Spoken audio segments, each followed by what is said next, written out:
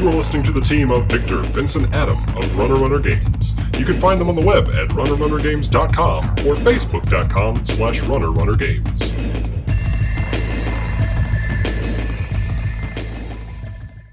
All right, everybody, welcome back to another episode of the Runner Games podcast. As always, I'm the Pyromaster of Ceremonies, Victor Johnson, or Sloth, whatever you want to call me. And over the weekend, we had the most amazing Magic experience of my life. You could dare say it was magic. Not for the entire team, just for one of us. And let's go ahead and we'll cast your votes now. Well, we'll give you 5 seconds. Okay, I'm just going to cut it short. I had a really good weekend. Vince had an okay weekend, and Adam, well, sometimes you just lose. But a lot. Yes, so if you guys don't know what we're talking about, in our very own backyard, we had the Richmond Open. And day 1 was Standard, day 2 was Legacy and Modern. I played the Modern with a very wonky deck, but that's enough about me. Let's go ahead and talk to our gentleman here in arms. How are you doing tonight, Adam? How are you doing tonight, Vincent? I'm doing just fine. I bet you I can tell you how Adam's doing. Not very well. No, I was gonna say salty. Probably. No, that was Vincent. Vincent's getting the salt shaker for Christmas. Oh yeah, it was the salty weekend. No, I told Adam I'm getting you a salt shaker for Christmas, and he's gonna put a little fedora on it. Oh, sweet. That's awesome. I'm doing much better than I was on Sunday night. You were questioning whether or not you were going to continue playing Magic. You really were. I was.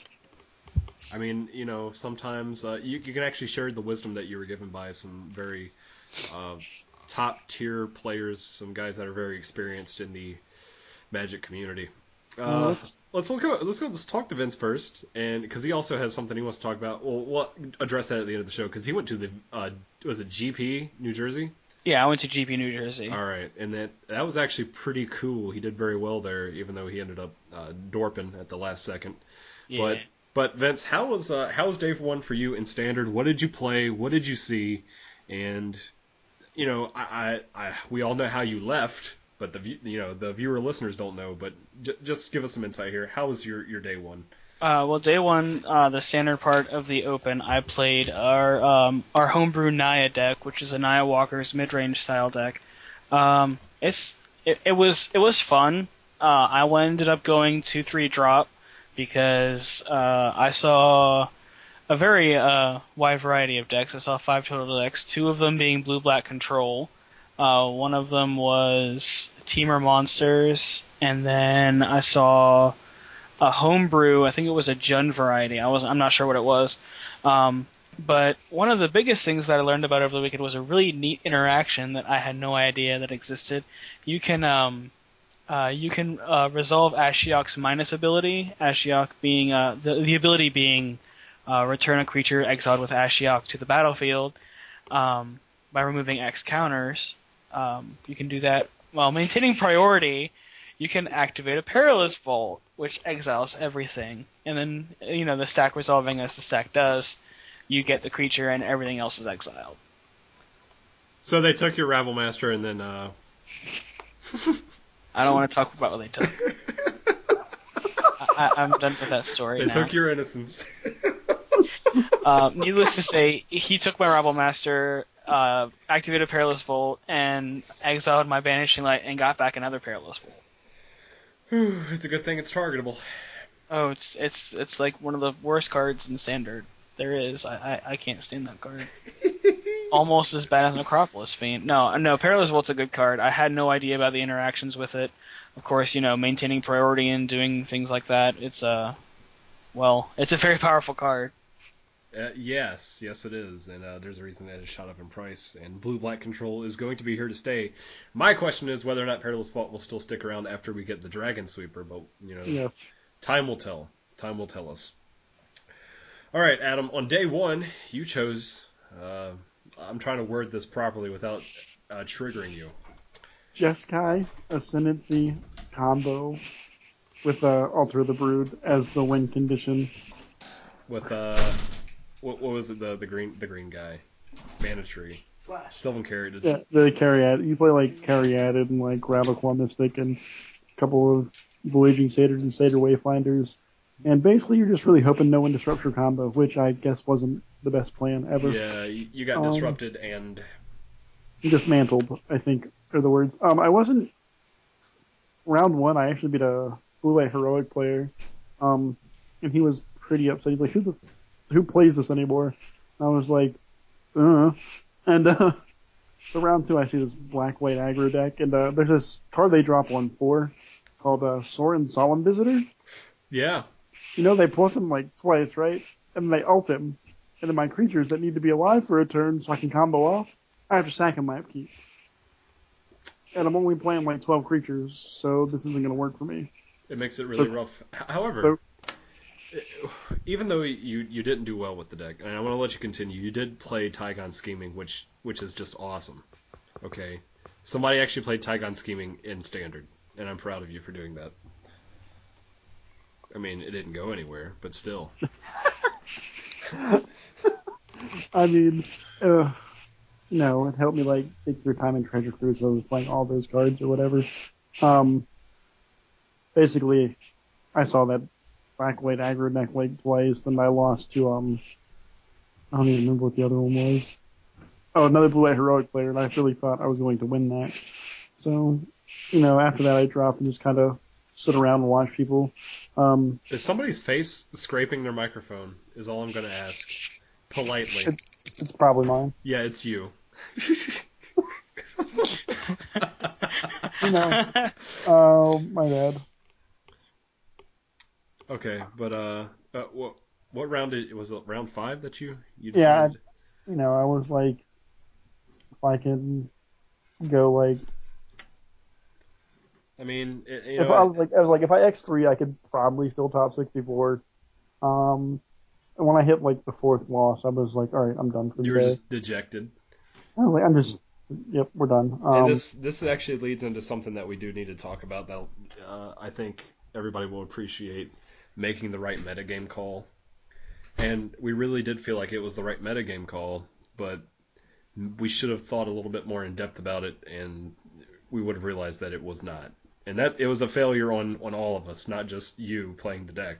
Right. Well, the ironic part was I was talking to you guys about playing Ascendancy combo, but just playing it in a deck that played, things like Raise the Alarm. Yeah, Raise the Alarm, Hordeling Outburst, Monastery Swift Spear, and Secret of the Way. Ironically, after we talked about this and we decided against it, it wins the Open this weekend. So we have the right ideas. We just don't always make the right calls. We decided against it, and clearly it would have been the right call. But we'll get to that later. You seem like you lost track of your thought there. Yeah. After the 5th round, I was like, okay, I'm done. And I stood around and watched, and one of our buddies, Stephen Foster, was X1 with this Teamer aggro deck that I convinced him to play. He was playing Teamer Monsters, which is just playing with the big stompy guys. I was like, hey man, we should play this Savage Knuckleblade and this Boon Satyr. I was talking to him for like a week before we went. And he's like, so I made the changes we talked about. And here he is, he's like X and 1, and like, I was like, alright then. So going into it was 10 rounds, right? Yes. Yeah, round number 8, he hits the feature match table, and he plays against this guy, Harlan Fryer. I think I said his name right. I hope I didn't butcher it. But and he's playing. In game 1, he smashed his face in. Game 2, his opponent's like Swiss Spear, Lightning Strike, you Hordeling Outburst, all these triggers, and he's like, he just burns him out with like Stoke the Flames and Raise the Alarm while he's attacking with people with prowess triggers. So, they go to game 3. And he just turns around and looks at you and says, WTF, No. mate? Not yet. Okay. The game 3, I'm standing behind, I'm watching because, it's a big deal. If he wins this, he can draw into top 8. So his Stealing goes turn 1 Elvish Mystic, which is pretty good for the Teamer aggro deck. Turn 1 on the other guy's side, he goes Springleaf Drum, and I'm like, oh no. I don't think Foster knows what's going on. Turn 2, Foster's like Savage, or what did he play? He played the 2-drop guy. Banditry? Radical Mystic. That's the Oh. guy. Yes, yeah. He plays Radical Mystic. I'm like, all right, cool. And Foster's looking at his hand going, next turn I can. He attacks with the Eldritch Mystic. He's like, next turn I guess I can play the Stormwind Dragon in my hand. All right, so. There's no other turn. There is. No. He takes his next, the guy takes his next turn and then that's it. Because he was tapped out. Well, hold on. I think I missed something. There's a turn where the Friar guy plays a Hordeling out. No. Foster plays something. I think he plays Knuckleblade and not Dragon on the turn. He attacks for a bunch, and then Friar's Outburst, and then Foster's Dragon beats you, and Friar's all right, I go to 2, and then he untaps, and he's Jeskai Ascendancy, Retraction Helix, and he's targeting my Goblin token. He's tap Goblin token, return Springleaf Drum, play Springleaf Drum, and he starts going through it. And Foster turns, looks, and he goes, "Is that how this works?" I just kind of shake my head yes, and walk away. And he's like, "If I would have known, only I would have known." I was like, "You've probably never seen that version of the combo before because it's It's the weird version. Right. It's not the standard. It's the aggro version that pumps up all the creatures and yeah. Well, yeah, which is pretty cool. Anyway, he's like, "But I don't know. I just thought he was playing regular Jeskai, so I thought it'd be okay to tap out, because I was gonna win next turn." And I was like, "Yeah, well, you didn't." No, I'm just kidding. I didn't say that. I was like, "Hey, man, you made a good run. You can still make money." He ends up top 16ing, right? So Yeah. he still gets featured on Star City's website. Yep. We'll talk about my ventures of not top 6 sitting here in a little bit. Stephen Foster was 13th place. There you go. He makes $100, and he's let's applaud him because Jesus. Yep. That's his. It was only his second Open he's ever played in. It's impressive. It really is.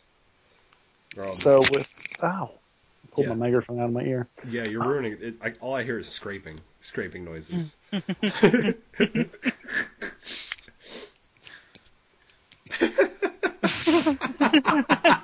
right. That was me being a smart ass. And then at the end of the next morning, he's like, "Well, the guy knocked me out of the top 8, won the whole thing, so I guess I don't feel so bad." I mean, That was a story about our team members on day 1. I didn't go through mine on day 1. No, that's true.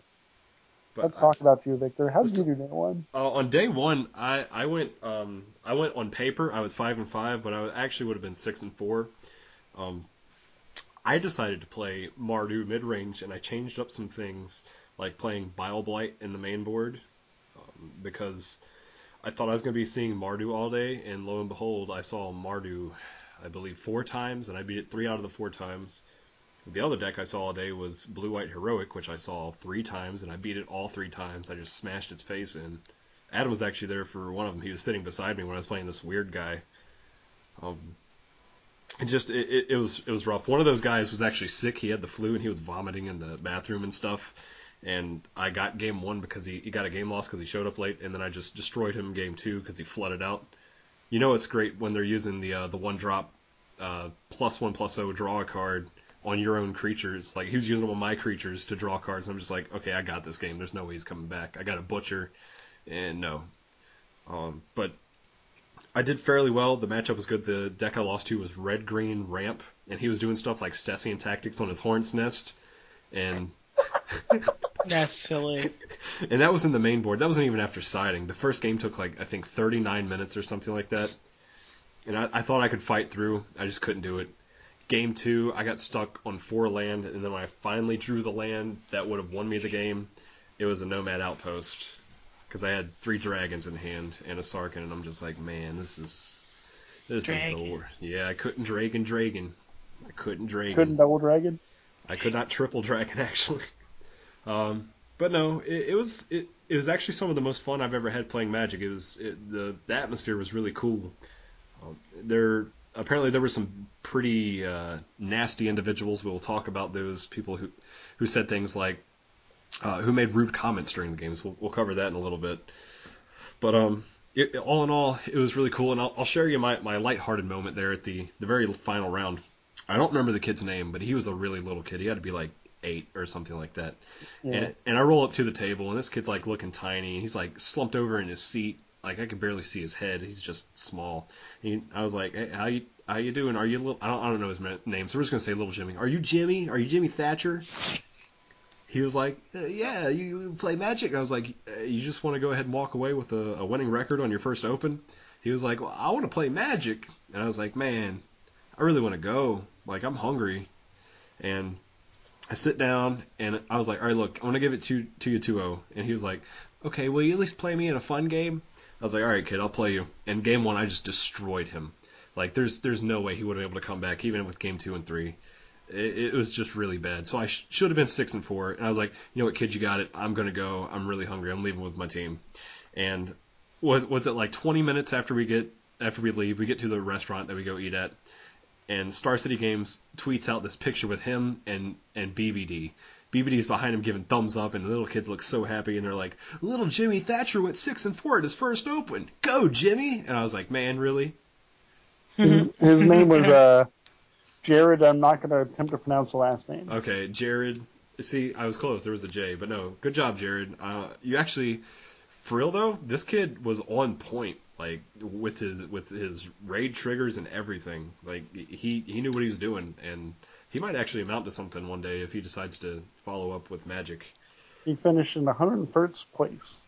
That's pretty cool. That's where I should have been, but you know. I had to look it up at the Star City site, but you know, I got the information. You got there.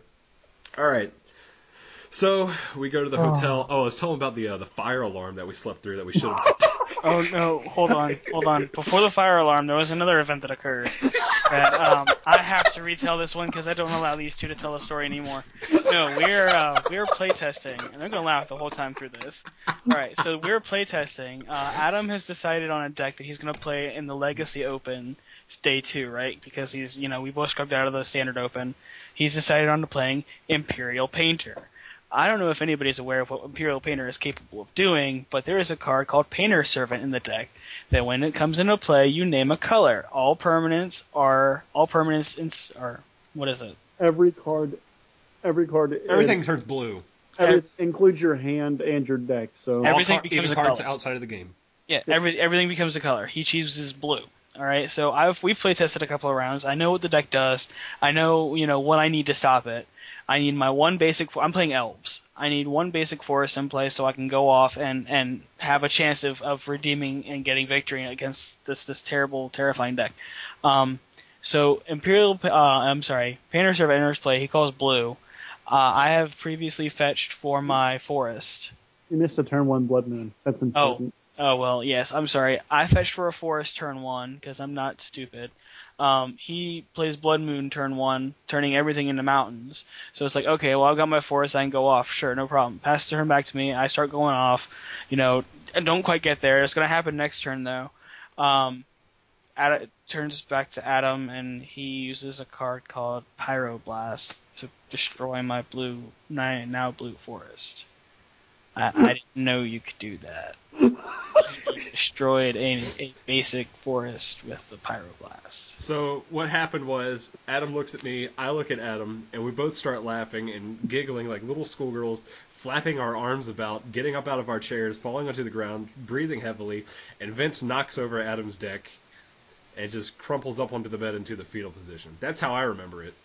I knocked over the deck, then you both began laughing. Accurate. I don't know if any of our listeners out there have ever had a basic land destroyed by a Pyroblast before. It is a terrible and horrifying experience when you realize how mortal your lands really are.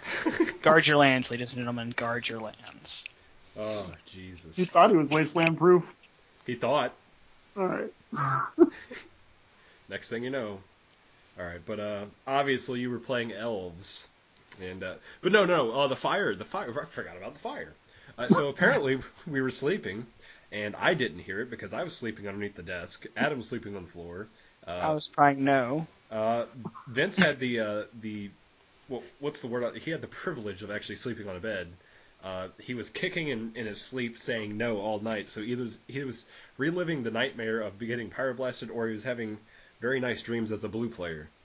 Either way. Either way, it's the same deal. You lose either way. Yeah. But apparently there was the fire alarm went off, and we all just slept through it. Like the entire hotel was outside, I'm assuming, except for us. Some people actually evacuated the hotel because of the fire alarm. Not us. We would have died.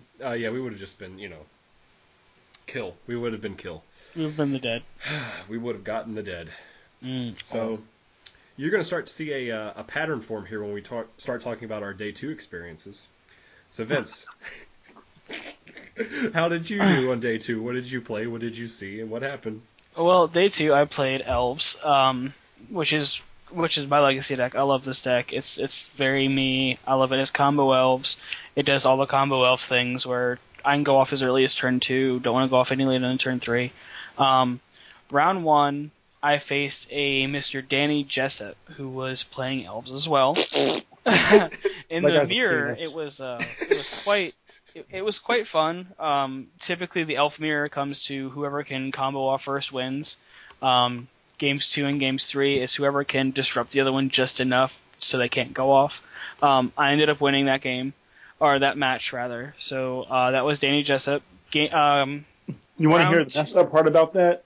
The guy registered a 60-card deck, only had 59 cards in his deck, and the judges gave him an extension to go buy the card he was missing.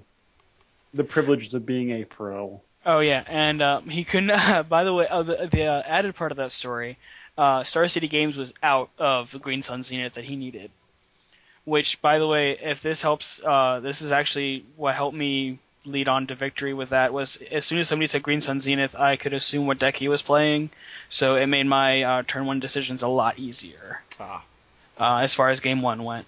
I actually have something to add about that. In game 1, I played against the Mardu Mirror on day 1, and I was like, let me just use these. I have extra sleeves with me. Just let me use these as goblins. The guy was like, oh, I've got some goblin tokens. Please, ladies and gentlemen, if you listen to this, do not ever offer tokens to your opponent, especially in game 1. I know it's the nice thing to do, but it gives away what you're playing. Yeah. Just don't do it. If you have goblin tokens, I know you're playing Rabblemaster, more or less. Or Hordling Outburst. If you're playing one, you're playing the other. That's not necessarily true. One of the decks plays Outburst and doesn't play Rabblemaster. Okay, well, guess what? What? Did that deck win? Yes. Did it? No, that deck plays through Rabblmasters. Okay, then there you go. Exactly. So continue. Anyway, so round 1 was a victory. Round 2, I played against a gentleman by the name of Ben Friedman. And I don't know if anybody knows who that is. He is apparently a pro from day 1 MTG. Yeah, he's a pro. His motto is no splits ever. He was playing Jeskai Stoneblade, and the matchup was miserable. I don't know if anybody has ever had Counterbalance and Sensei's Divining Top used on them at the same time, but it's a dream for one player and a nightmare for the other. Counterbalance says, whenever your opponent casts a spell, you may reveal the top card of your library. If it shares a converted mana cost with the spell, counter it. Sensei's Divining Top says, pay 1, look at the top 3 cards of your library, put them back in any order. Or tap. Or put Sensei's Divining Top on top of the library. Yeah, and Elves plays a lot of the same drop cards. So basically, those 2 cards together say, tap, laugh at your opponent. Pretty much. And so that was fun. Round 3, I played against a Marius something. I don't remember his last name. He's a local player.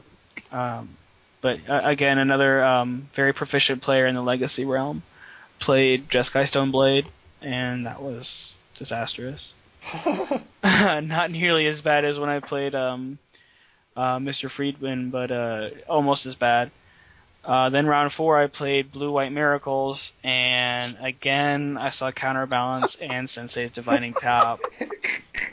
So, I rage quit on Legacy Day, because if I saw another blue player for Legacy, I was going to punch him in the face. See, but it was a learning experience, because, like you said to us, you need to learn what cards you need to bait them out with. Yeah, and that's what I walked away with, was I need to understand what blue does in Legacy and how to bait out the player appropriately. Because I did get a game win against all my opponents. I at least had 2-1s. It wasn't just a swift 2-0. So I did actually fight back and make impressions on them. So here's to hoping. All right, Adam. You decided to play Painter Servant. Pyroblasting Forests. Yeah, did you actually get to do that? No? Okay. Because he only does that against, team members. Alright, so round 1 I played against Jeskai Stoneblade, and I resolved turn 1 Blood Moon through a Force of Will. So, in order to do this, I have to use, 5 out of the 7 cards in my hand. Whatever. I get it to stick, and I'm like, alright, cool. Because, he leads with, he's got a Vulcan play, and I'm like, alright, you got a Volcanic Island. His second land drop is Basic Plains, and I'm like, dang it. I can't say the word I want to think, but Fiddlesticks. Then he's like Stoneforge Mystic, and I'm like, oh no. He's like, go get Batterskull, and I was like, yes, I'm on a clock. So he cheats Batterskull in the play, and I lose game 1 rather quickly. Game 2, I resolve turn 1 Blood Moon again, and I think I have him locked out of the game. Well, I play the Painter Servant, and that's fine. And he gets a Jitte with Stoneforge Mystic. I'm like, what in the world are you getting that for? And he forces my grindstone. And I'm like, all right, well, I can't combo off right now. And so when you get 3 counters on the Umezawa Jitte, he just kills your Painter Servant repeatedly. So I can no longer win the game. So I mean, I lost round 1. I hadn't really seen that interaction. I hadn't thought about it, or would have made the deck choices a little different. I think I made the wrong meta call for Legacy. For both days? Yeah, well, we'll get to that. Round 2, I play against Burn, and 8 main deck Blood Moons against a mono red deck. Probably not all that helpful.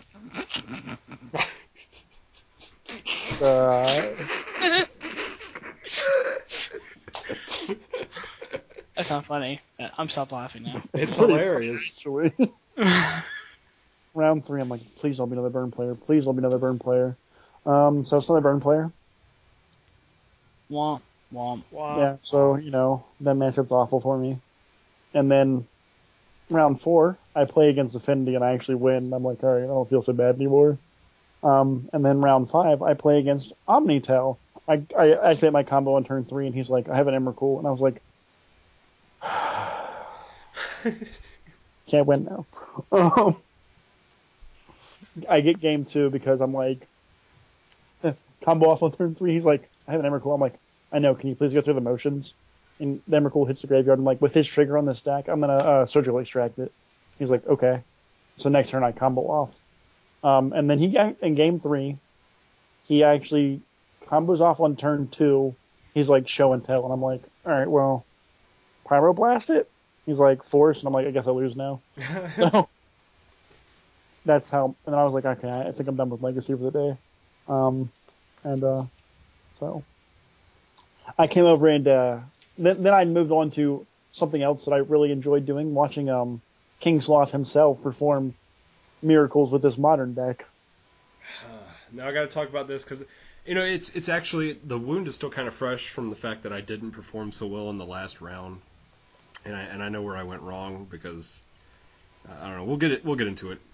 Adam, tell us what the deck was, because you know more about the deck than I do, which is weird because I played it for a week. I goldfished it for a week, and I was like, man, this deck's pretty cool. So I might play it day 2 to have fun. I know I'm not going to win. So a month ago, Travis Wu posted this modern deck that plays Goryo's Vengeance and Naraset, and Omniscience and Enter the Infinite, and basically it's just a stupid combo deck that's supposed to kill people one turn 1 or 2. So I'm looking at Vince, and I'm like, hey man, we should put this together. We already have some pieces. And he's like, okay. So we actually drive all around Newport News. And we go to Newport News. We go to Gloucester. We go to Yorktown. We just gotta find the piece for this deck. We're just gonna put it together and see what it does. It was a mission. So we finished the deck, and I was goldfishing for a while, and I was like, it's cool, but I don't think it's gonna do anything. And so over the course of testing for the Richmond Open, Victor's like, I think I'm gonna play Burn on that too. I was like, you wanna play something fun? And I put this deck in his hands, and he's like, "How does it work?" And I showed him. He's like, "Wait, you can turn one Emrakul, people?" In Modern, we're not talking about Legacy, where you have broken combos. We're talking about Modern here, people. Modern turn one Emrakul. It's still broken. I give him, he's like, "This is awesome. I think I'm gonna play it. I was like, I think I'm gonna play this. I really do, and I'm gonna have fun. I'm gonna put some stupid stuff in the sideboard, and that actually is gonna come back to haunt us, and we'll get to that. One thing that Adam pointed out to me, because when I swung with Narset one time, I hit Enter the Infinite, and I was like, oh, well, I guess I lose. And then Adam was like, have you read Fury of the Horde? Just pitch 2 red cards. And I was like, oh my god. I didn't know that until like 2 days before I actually played it. And it's just such a broken deck. It's so good. There were, I think, 5 games within the rounds. You have 5 games that I turned one Emrakul somebody, and they were just like totally cool with it. They were like, yo, the deck's so sweet. There's no, like, dude, where did you get that list? People were coming up to me and asking, between the rounds, Adam even heard it. There were people talking about the deck that I was playing. They were talking about me playing the deck. They were talking about, like, how gutsy I was for playing it, the way that I played it, the manner in which I played it. And I ended up going 4-3. Into the final round, I was obviously 4-2, and if I won one more round, I would get into the top 16. This deck would be featured on Star City Games, and I would send it to Travis Wu and be like, yo, dog, I got your deck featured. You're the man. Thanks for this deck. So I get to the final round, and I see a Serum Powder, and I'm just like, I love Serum Powder. Let me powder this hand away. And it was the wrong thing to do at that time. I got Galvanic blasted to lose the first game, which was kudos to him. He waited it out. He was a good guy. But what we did in the sideboard, because I was like, man, I'm just here to have fun today. I don't really care. I'm having the time of my life. I'm playing like my first big tournament of Magic. I put Nicol Bolas in the side, and we put Angel's Grace, and we knew there was going to be a lot of artifact-based decks. Affinity was going to be there, and we should have played like Shattering Spree, Hercule's Recall, stuff like that. Instead, we just played some other just janky cards, and actually, it actually came back to haunt me because I got hit with a Grafdigger's Cage, and I couldn't fight through that. That's fine. There was another time I actually played Affinity 3 times that day. I beat Affinity twice, and the last one was the one that I lost. One of the ones that went wrong for him is he went way too deep in turn 1. And it's turn 1. You're not expecting me to hit my combo on turn 1. He had a Spell Pierce in hand, so he could have Spell Pierced my Goryo's Vengeance on turn 1, but he just didn't think about it. But people were losing their minds. We had, the final round? It was like 5 people standing around watching. There was 2 judges behind the guy. There was a judge in the seat beside me, just watching me exile every card through my hand, just powdering everything away and just going off. And it was just a dream. People were just loving the deck, and it was pretty cool. I had people coming up to me when I was standing in line to get the cash, because I came in 29th. It's a big surprise there. People were asking me about the deck. They were asking to look at the main deck and everything, and we networked with them. They're actually friends of Runner Games now, and it was just a really cool experience, and it was awesome to be the talk of the town for a day. It'll never happen again, but the best part was after we finished, we were like, people were like, there's no way he can cash. I was like, I think there is. I was ready to go because I really didn't think there was. I really didn't. I'm not going to lie to you. I was like, it's only another 30 minutes. Might as well just stand around and wait. And lo and behold, he ended up making his money back. 29th place. I made my money back and $20. So I lost my entry fee from the first day. But it was a really good weekend. My roommate's going to bed. Good night. Good night. They said, "What are you doing? What are you doing?" But yeah, hello. That was our weekend. I had a lot of fun. Overall records. Let's go ahead and point them out, and we'll laugh at each other. No. I agree. No. Adam was 2-7. Try again. 2-9. Vince was what? 4-6. 4-6, and my overall record on paper was 9-8, I think. Something like that. Yeah, something like that. What? I got a date. Oh, he's got a date. My roommate's got a date. However, not on paper. I was 10-7. So I think I did very well for the Runner games and supporting us and representing. Yeah. Should we go ahead and point out that someone else who was Foster. no, Legacy Day, Michael Kenny, blah blah blah. Oh yeah, go ahead. Yeah, go ahead. Another member affiliate of Runner Games has he top 16 the Legacy Open with a Dredge deck. He's been playing the same deck in Legacy since he qualified for the first Invitational. Well, that's the right thing to do, though. Right. He was X and 2 going to last round, and he won his last round. Yeah, I knew he couldn't top 8, but he did finish in the top 16, so I want to go ahead and point that out while we're here. Good job. We're proud of you. 15th place, Michael Kinney. Proud of him. So. I mean, he did a good job. Yay. We're all so dejected because we all lost and didn't do anything except for me. Right. But I'm very surprised that I did so well because it was my first big tournament. So, Speaking especially of with first big tournaments, with the most overpowered, underpowered deck in the format, if that makes any sense. It was awesome. Vince. That's an awesome deck. It is. People loved and hated me. Go on, Vince. What were you going to say? Sorry, I got a yawn. He was segueing GP New Jersey. I was segueing to GP New Jersey. Oh yeah. Yeah. Good job, Victor. But no, first big tournaments. I did get the pleasure of going to Grand Prix New Jersey, not this past weekend, the weekend before, and that was the first big Legacy tournament that I ever played in. It was 9 rounds of Swiss day 1, with 3 more rounds of Swiss day 2 plus top 8. It was a big tournament. It was the 4,200 players before everybody dropped after the first round. No, it was insane. Like it was a lot of people. It was great. I ended up going 4-0 to begin with. Then I caught my first loss to a deck that I don't even know what to call. And then I won. Moral of the story is I ended the day at 5-3. For 9 rounds, so I dropped the last round just because there was no way I could get to day 2. I didn't have enough points, but it was just all in all, it was a great day. The camaraderie was awesome. Yes. You know how much money there was in GP New Jersey? If I could imagine like Magic Player Heaven dying and going to, it would be GP New Jersey.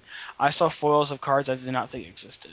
I want to take this time to point out that everyone was talking about the new way Star City's formatting their opens, how they're killing. People are upset about it.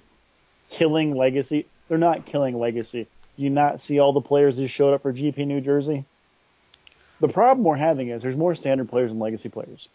That's just how it is. Standard is easier to get into. Yeah, Legacy is also more expensive. It's mentally taxing on judges, commentators, players, TOs, to play 11 rounds in one day. Yeah. So I understand completely why they're going to the new format. They're going to a new format. Okay.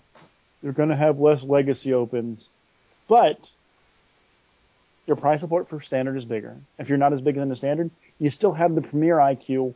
You have your options between Legacy and Modern on Sunday. They're both there for you. You're not actually losing on Legacy. You can still play Legacy on Sunday. You can play in the Standard Open day 1. If you don't do so well, you have 2 options for day 2. If you do well, you have to play the GP style thing, but look at the prize payout. More points, more money, more invitations for the invitationals. It's a good direction, basically. More bacon. Also, there was going to be, I think, for the first half of the year, I saw 3 Legacy Opens and a Modern Open, which means 2 full days of Modern, which people have been begging for. They've been dying for it. Yes. Begging for it. The biggest GP of all time was the Modern GP in Richmond last year. 47,000 or 4,700 people? 4,700. 4,700. Something like that. We were there. Yeah.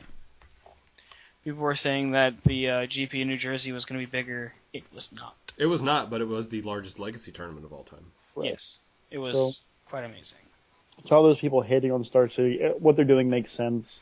I know for a fact that if you XO day 1, there's 11 rounds, you play 9 rounds of Magic, and you can double draw into the top 8. You have to stay for the last 2 rounds in the tournament hall to make sure you can, intentional draw with your opponents into the top 8.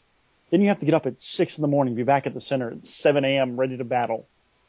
I'm pretty sure you're exhausted from day 1. You didn't get enough sleep because you had to go home, look over the deck list. You were like, all right, here's what top 8 is, here's what I have to play against. Here's what's most likely in a round 1 matchup, and you're like prepping, and you're mentally exhausted, and you're not ready. Spacing it out just makes more sense. So everyone that's hating probably just needs to go and think about it in a different sense.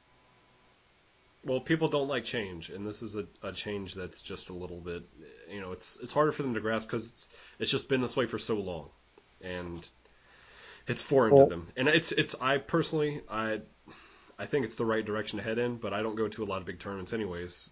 As such, this was my first big one, so little guys like me are probably going to support it, even though it doesn't really affect us. I don't know how the pros feel yet. We'll find out soon enough. And, I mean, it is what it is. I really believe they have headed in the proper direction.